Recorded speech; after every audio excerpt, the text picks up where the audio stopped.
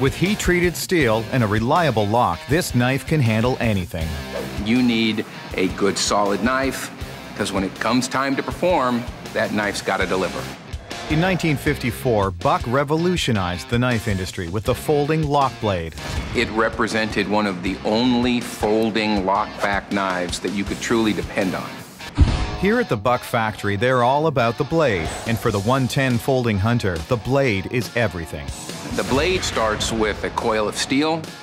Blanks are cut from the coil of steel, then go through a process called double disc. The double disc machine is two electric motors that drive a giant surface grinding wheel.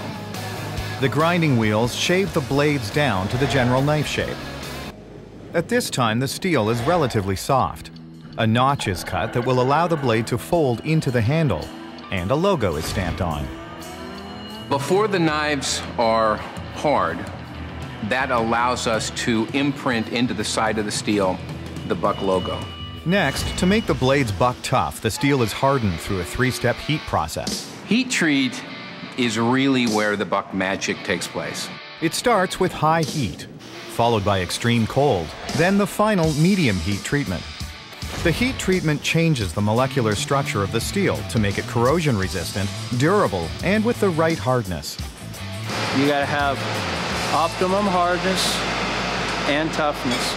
The only way to know if the blade has optimum hardness is to test it. It's going to go all the way down, and what that does is it brings the diamond needle into the blade.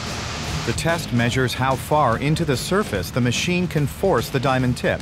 The deeper the indent, the softer the metal. That machine is very consistent in telling us the hardness. With the correct hardness, the blades go back for another grinding to remove additional excess material and hone the blade shape. Final double disc is where, following heat treat, we kind of dial it in to get just an exact thickness for production specifications.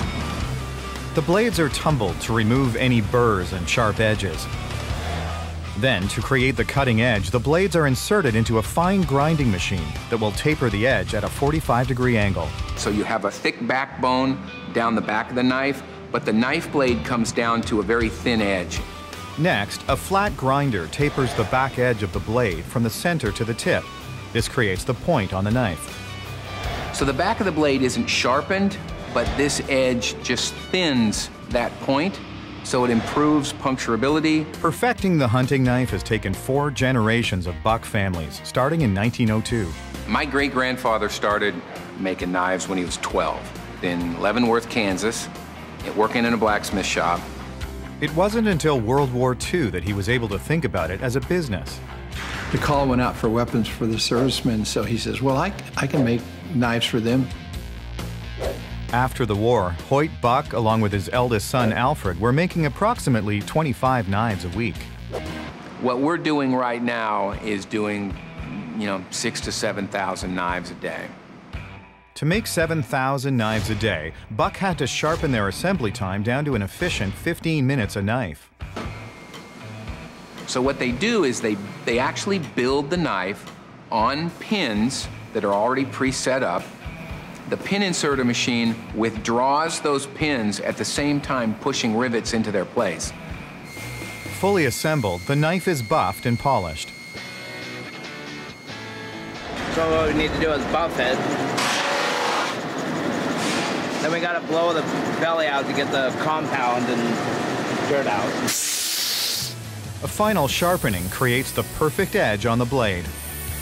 So when we get to this process, what we want to do is put an edge on the blade, and it needs to be about 15 degrees on each side. And then we sharpen the daylights out of that thing and it's done. The blade perfectly honed, it's on to the final inspection and packaging.